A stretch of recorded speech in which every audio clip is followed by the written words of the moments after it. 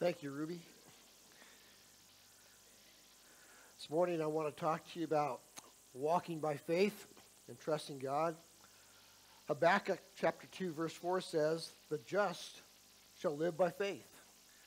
And Paul quotes from Habakkuk in Romans 1:17. Again, he says, "The just shall live by faith." It's very important for you and I to understand that God wants us to walk by faith. As a matter of fact, everyone in the Bible had to walk by faith. And one of the first examples is a man called Abram or Abraham. Now, I've heard many people say, back in the old days, back in the days of the Bible, it was much easier to walk by faith than it is today. As I thought about that, I think it's much easier today to walk by faith than it was back then, because we have so many good examples in the Bible. And the Bible teaches us a variety of things. So this morning I want to share with you 3 important truths that will help you to live a life of walking by faith. The first one is one must obey God to experience God's blessings. Now, I've heard many Christians say that they cannot see God's blessings in their life. And my question is usually this: are you doing what God told you to do? Now, if we're really truthful with ourselves, we must answer, probably not. We're not doing everything that God has told us to do. Now, some of us are from Arizona, or you've been in Arizona for a little while. And one of the great words in Arizona is, "I'll do it mañana." I'll do it tomorrow. I won't do it right now, Lord. I'll put it off for a little bit, but I'll do it later. Well, I wanted to share with you that on May 2nd, does everybody know what May 2nd is? It's a Thursday, and that's called the National Day of Prayer. And Pastor Sean wants to encourage each one of you to sign up. We're going to have a time of prayer here at the church, and it's going to be from 8 o'clock in the morning to about 4 o'clock in the afternoon. Try to have 8 hours of consistent prayer. And if you could sign up for half an hour to an hour, that'd be wonderful. Now, some of you are saying, pray for half an hour? How in the world can I pray for half an hour? I'm doing good if I get 5 minutes of prayer. Well, we have these little booklets. These are notebooks. We have about 4 of those. We can make up more. But it's for the day of prayer. And it begins starting out that we begin worship. We have some scriptures here for you to read. And you read through the scriptures. And then it comes based on Psalm 139. It's in the bulletin.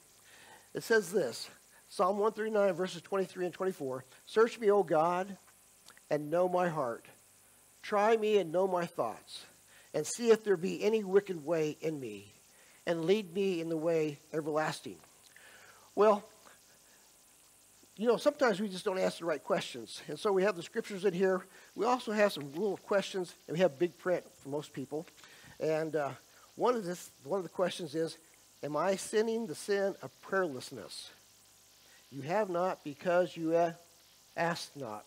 Okay? Am I impatient? Am I irritable? And so there's about 50 pages in here of questions that I want you to answer out loud. Might embarrass you. But these questions are for you to think. As you ask the Holy Spirit to guide you as you go through this little booklet, it'll help you to get cleansed of your sin, because that's the idea, is to become cleansed. Now, is there anything in my life that I would be unwilling to give up for Christ?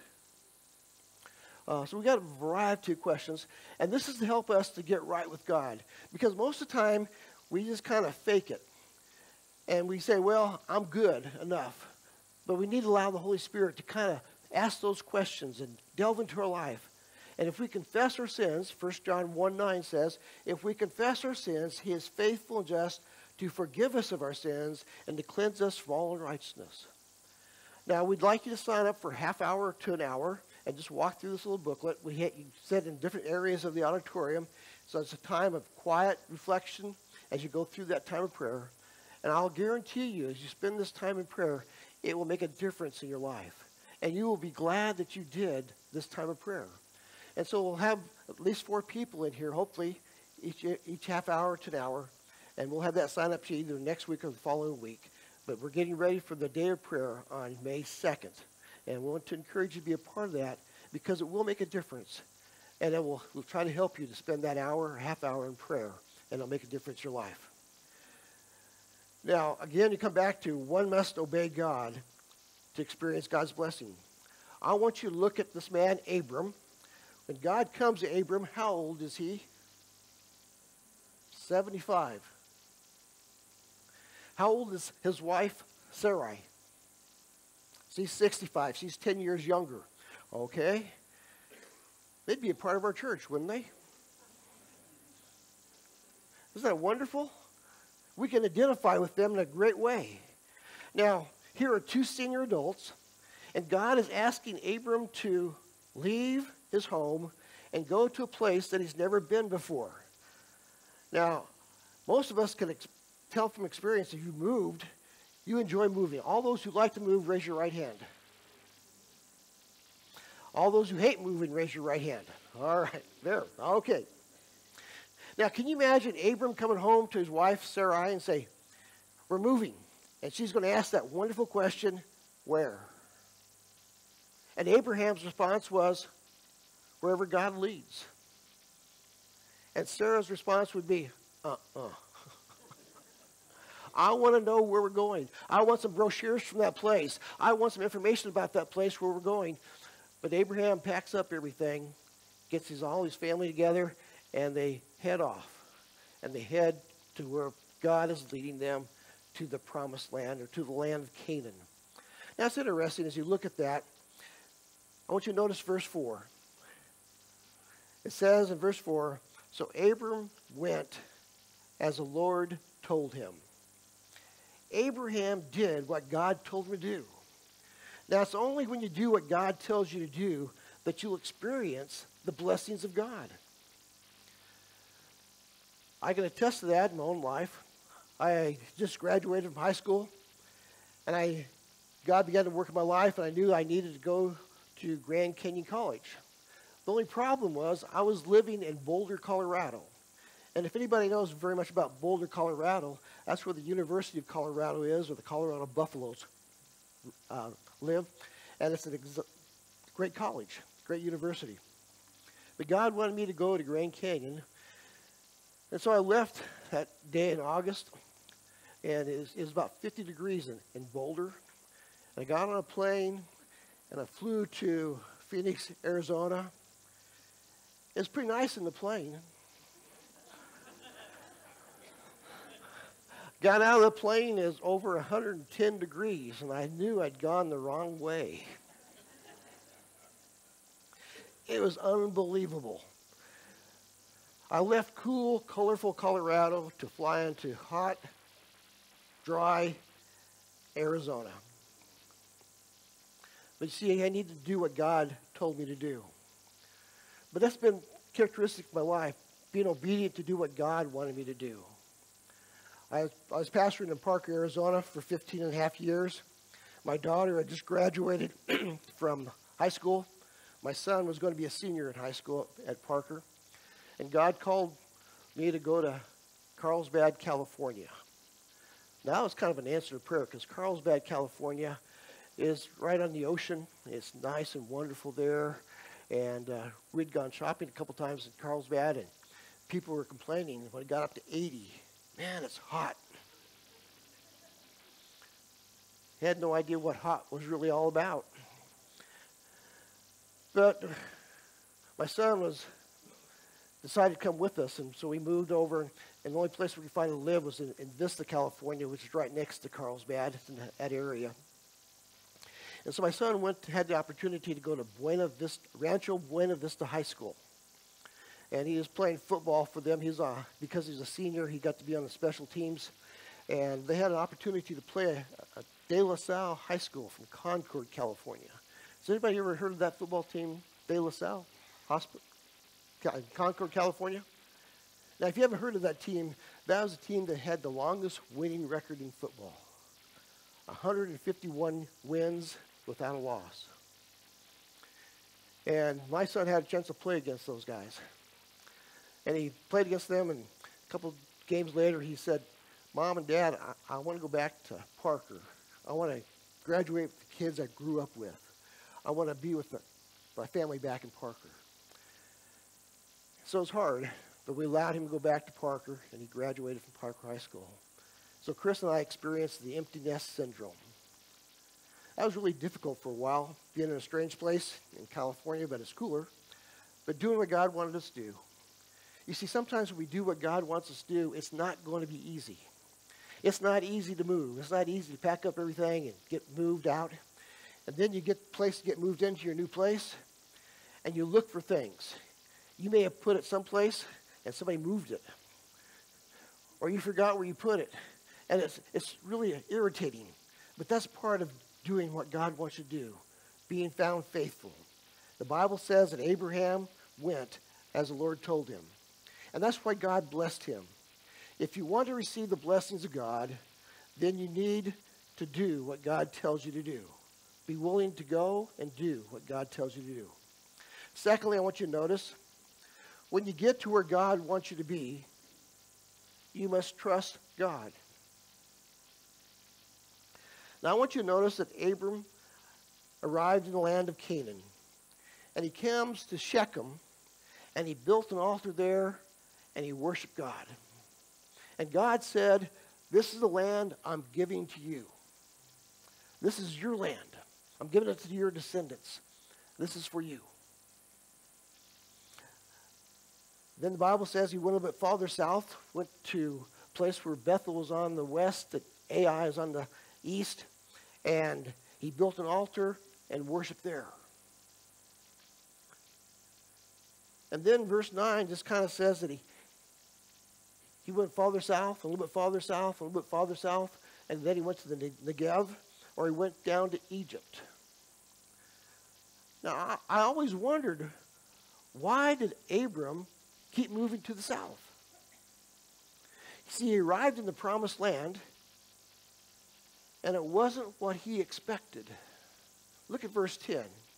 Verse 10 says, there was a famine in the land. And the last part of that verse 10, it says there was a severe famine in the land. How many times have you obeyed God? You've done what God wanted you to do. And when you got to the place that God wanted you to be, it wasn't what you expected. Wow. Had a chance to go to Golden Gate Baptist Theological Seminary. And as I went to Golden Gate, one of the professors shared that it's so easy to get to seminary, and you think seminary is going to be a great time. Seminary is supposed to be like a revival. You have great preaching, great singing, and you just kind of sit there and just soak it all up and just allow all this great teaching come to you, and you're just there enjoying it. But that's not what seminary is about. Seminary, they try to teach you how to read. I went to my church history class. Dr. Jack Manning was a professor there. He says, you've been to high school and college, but now we're going to teach you how to read. And boy, we read. We read and read and read. Not only did you have to read, but you had to do reports on what you read. Not only did you do reports, you had to do papers. You had to do a lot of other stuff, a lot of reading, a lot of tests, write papers. All that you had to do for higher education. And not only that, one had to work because you had to pay the bills. And so you're working 30 to 40 hours a week. You're going to seminary full time. And in seminary, they want you to be involved in a church. So you're working, involved in a church, and got a full load of classes, and you're doing all this, and you wonder where you find time to do anything. And a lot of people get to seminary, and they walk away and they say, it's not what I expected. I didn't think it was going to be this hard. I didn't think it was going to be this difficult. And they walk away. Friends, I personally think that when Abram got to the promised land, he thought he had been deceived. You see, there's no famine back in Haran. There's no famine in Egypt. There's only famine in the promised land, in the land of Canaan. And he got to where God wanted him to be, and he found a famine. And I wondered, why God, why would you allow a famine in the land that you promised Abraham? Maybe God was testing Abraham to see if he was going to really trust God. And maybe that's why when we get to the place that we think that God wants us to be, and it's not what we anticipated, not what we thought it was going to be like, that God's testing us to see if we're going to trust God and stay where we are and be faithful to God. Or maybe God is humbling us to realize that we don't have all the answers. You know, you go to the doctor, especially with Joe Pembroke. She has these TIAs. They don't know what's causing it. And you go to the hospital, and they always say, well, we're running tests, but sometimes those tests are not conclusive. And you wonder, what's going on? Why can't we find out an answer? And God's humbling us to realize that we don't know everything, and that we have to depend upon him and trust him through those circumstances. Now, God did have a purpose in that situation, and God always has a purpose in each and one of our situations. And it's obvious that Abram did not choose to trust God, but he chose to go to Egypt to find food for his family. And so he journeys out of the land of Canaan, the land of promise, and he goes down to Egypt. Well, my third point is, when you get to where God wants you to be, don't leave, because you'll pick up stuff that you really don't want. I'm not sure if you caught all that. When you get to where God wants you to be, don't leave, because you'll pick up stuff that you really don't want. Abram went to Egypt. Notice that Abram was not afraid when he came from Haran down to the promised land. There was no fear. He was doing what God wanted him to do. God led the way, and he did not have any fear. But as you read the rest of chapter 12 and a little bit farther, you'll find that when he starts going down to Egypt, he thinks this. Sarah, who's how old? 65? She's beautiful. And those Egyptians will kill me and take her for their wife. So Sarah, when they ask you if you're married to me, say, no, he's my brother. Just a little white lie, just a little thing, not too bad. You know, when you tell one lie, 2 or 3 other lies come about and cause you more problems in the end. But they just told a little lie. And so they get down to Egypt, and sure enough, Pharaoh comes and he says, is Abram your husband? She says, no, he's my brother. So Pharaoh takes Sarah into his harem. And then some problems come to his life. And Pharaoh realizes that he's got all these problems because of Sarah and Abraham. And he gets upset with them, and he tells them, you need to leave, and I'm going to give you some gifts so you can leave with some gifts. And he gave them some cattle, some sheep, and some slaves. He gave one female slave for Sarah to be her handmaid. Now, it's important that we understand that God is at work in our life. And Abram returns to the land of Canaan. It's been about 10 years, and Sarah is still barren. Now, it's a custom in the Canaanite area that if you don't have any children, that you would adopt a slave.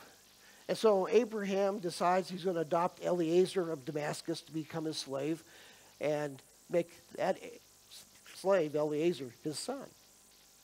And he does that, and God comes to Abraham and says, no, that's not the way it's going to be. It's going to come through you. You're going to be the father. You're going to be father of many nations. You're going to be the father of a multitude.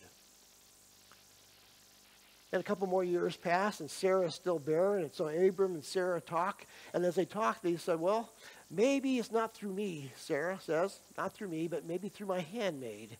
And so she gives Hagar, her Egyptian handmaid that she got while down in Egypt, and gives her to Abram. And he has sex with her, and she becomes pregnant. Ishmael is born. And God says, no, it's not through you and Hagar. It's through you and Sarah. 24 years pass. Abraham is sitting by the campfire, and two men approach, and Abraham says, okay, let's make some food for you. And he feeds these two men, and they sit down, and they're talking, and these two men say to Abram, by this time next year, you're going to have a son, and Sarah's going to be the mother.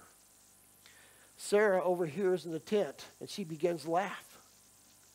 That's not possible. I'm only 90 years old. I can't have a child. And she does become pregnant. And she does give birth at 25 years later. No, not 25 years later, but when she's 90, she gives birth. I'll get that right. Now, God changed Sarah's name from Sarai to Sarah, and both those words mean princess. And God changed Abram's name to Abraham, and Abram meant exalted father. Abraham means father of a multitude. Abraham would deeply regret leaving the promised land to go down to Egypt.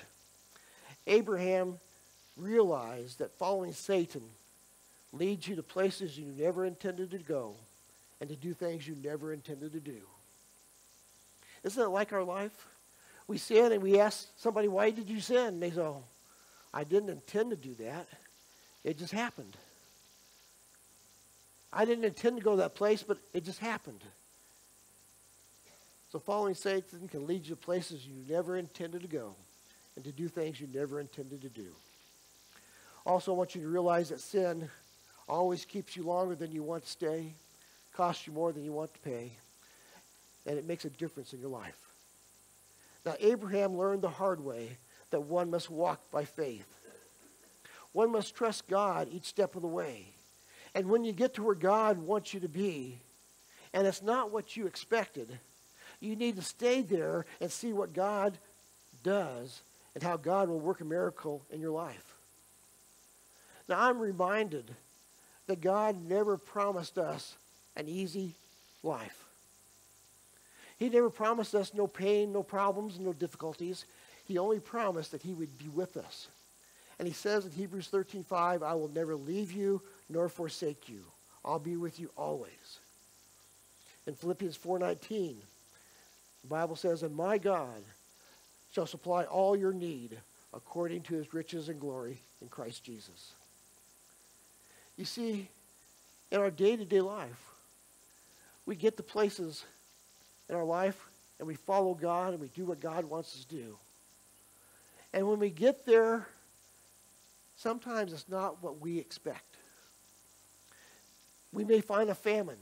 We may find problems. We may find health problems. We may find housing problems. We may find a whole bunch of problems. But it's at that time God says, trust me. I'll work with you and work through you to do a great and mighty work. We just need to be found faithful doing what God calls us to do. It's so important that we understand that God has a purpose for each one of us. And as he has that purpose for us, he wants us to use us to make a difference. Often in my life, I always complained when problems came my way. And then I began to understand that those problems give us an opportunity to live for Christ. So when others look at us, they can see us living for Jesus and doing what Jesus wants us to do. And we are an example for our neighbors and those around us. Whether you understand this or not, the neighbors you live around, they hope that you have problems. Because they want to see problems in your life to see how God deals with you. And as he deals with you and helps you go through those problems, that makes a difference in their life. And if God can do a miracle in your life, then it's possible that God can do a miracle in their life. And so when problems come your way, we have the tendency to be upset and angry with God. But God has a purpose for those problems, and he wants you to trust him. He wants you to depend upon him and walk by faith. Today I want to encourage you to walk by faith and not by sight. It's not that easy to do.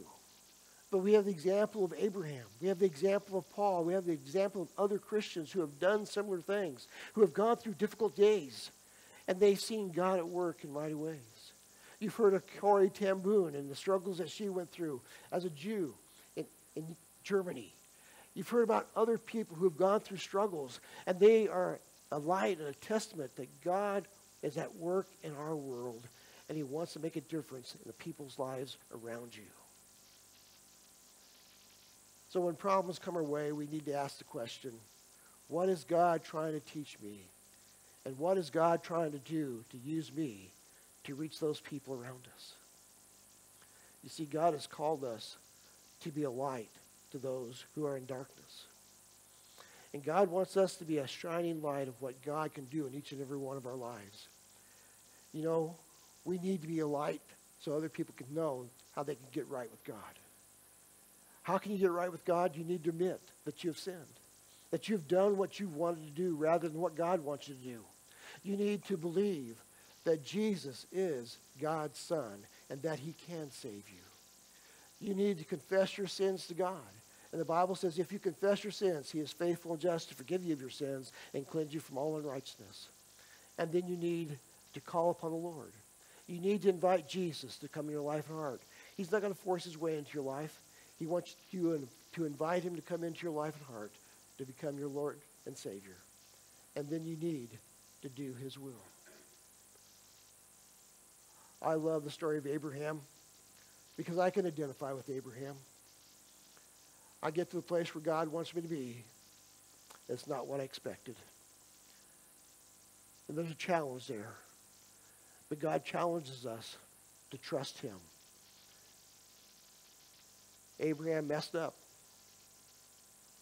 We mess up. But we can still trust God because God is faithful. And when you walk by faith and not by sight, you see the faithfulness of God. In just a moment, we're going to have an invitation and invite you to come forward and make that decision that you need to make this morning.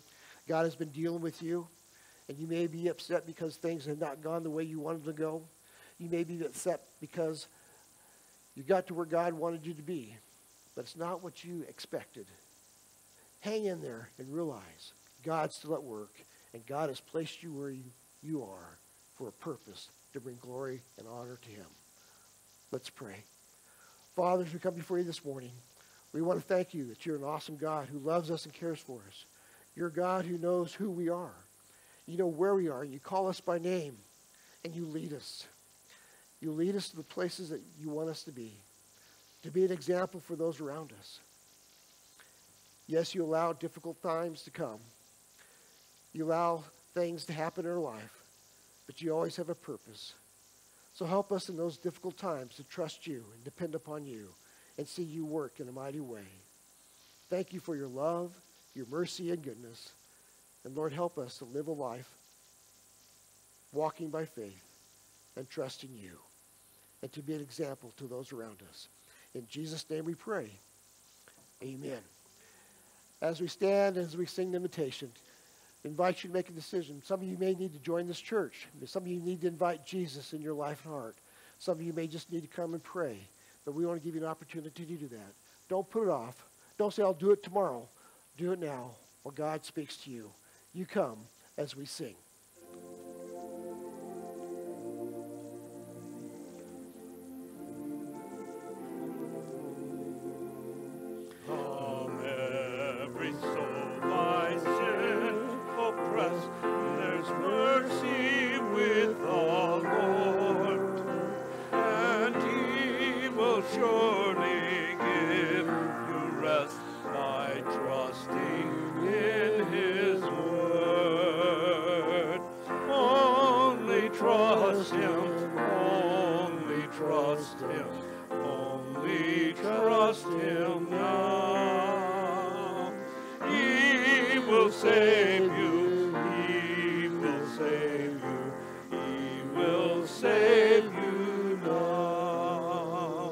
For Jesus shed his precious blood, rich blessings to bestow. Plunge now into the crimson flood that washes white as snow. Only trust him, only trust him, only trust him now. He will save you, he will save you, he will save you now. I want to thank you for being here this morning. Hope it has been helpful and encouraging to you that God is with us no matter what happens, and he'll use us in a very special way. Remind you to be back tonight at 6 o'clock for our time of family share, and you'll be blessed with that service. Also, be in prayer for Joe Pembroke and also Rod Thompson and many others. God is good all the time, and he's going to help us and sustain us. At this time, I'm going to ask Jay Cameron if he closes in a word of prayer. Jay?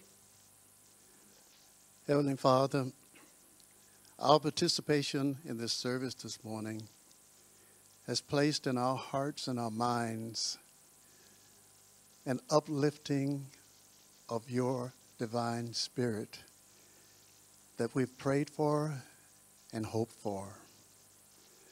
Lord, as Pastor Har has said this morning, things happen to us. A lot of times we just don't know what's ahead of us.